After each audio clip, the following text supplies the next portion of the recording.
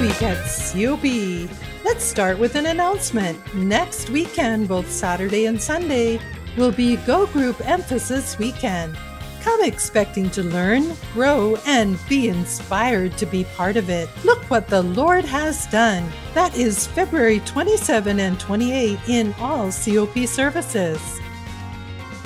This week at COP, we praise God with Districts 4, 5, and 6 for 154 new believers from various outreaches who have now attended First Truths online, and a good number have already attended services for Fortress 91, been water baptized, and are taking levels. Look what God has done. During the online crusade, one of the leaders lives next door to a vacant lot. So she got permission to invite live attendees to watch the Zoom outreach on a video, following all protocols, of course. A number of people from that vacant lot are now saved and connected to Go Groups. This week at COP, the mighty men in uniform praise God for 390 souls won from police, Army applicants, and QC traffic enforcer trainees. This week at COP, District 7 members have been reaching out and seen 112 souls saved.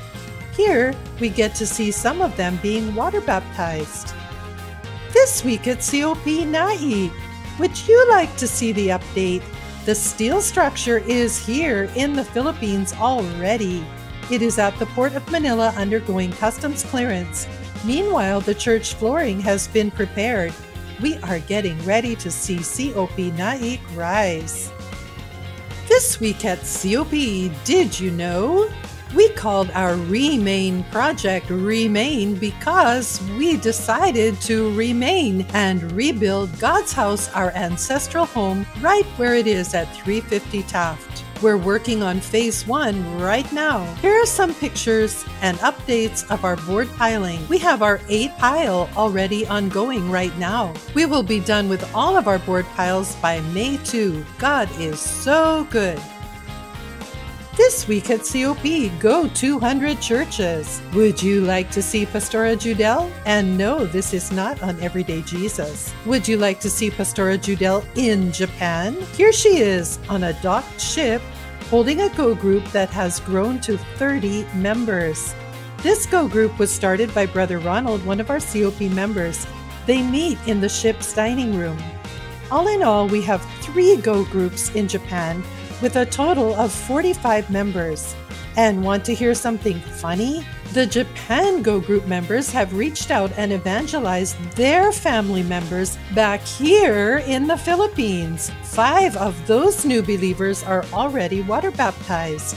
We now have 104 Missions Go Groups in the provinces or abroad. We would love for your loved ones to be included. Refer. Get the QR code or see us at the concierge. This week at COP, we rejoice with our brothers and sisters receiving harvests from the Lord. The Mohal family praises God for the finished home for their mom and dad. The Ahoro couple is praising God for the dedication of their new branch in which 13 staff were saved. From COP Cebu, Lala Florita dedicated her chicken business named RTL, Ready to Lay. Also from COP Cebu, the Francisco family dedicated their chicken and goat business on land purchased during the pandemic, land they had believed God for at the altar of earth. From Tondo, a testimony of restoration, double restoration. For the De La Cruz and Quintano families, they lost their business during the pandemic, but now have opened a thriving food selling business outside their house and dedicated 2 vehicles and 2 motorcycles. From COP Davao, the Panaguitan family praises God for the dedication of 2 branches of their business. They're thankful that throughout the pandemic, they've not had to lay off their workers. And finally, we have dedicated cars. Edgar and Teresa Ramos, their blue Honda City. Gideonite ushers Eddie Mar and Marlene, their L300. The Mendoza couple, a double dedication, their Toyota Innova and their mini grocery. Brother Cacho dedicated his L300. And Raquel Sanares, her Toyota Corolla. It has been another great week at COP.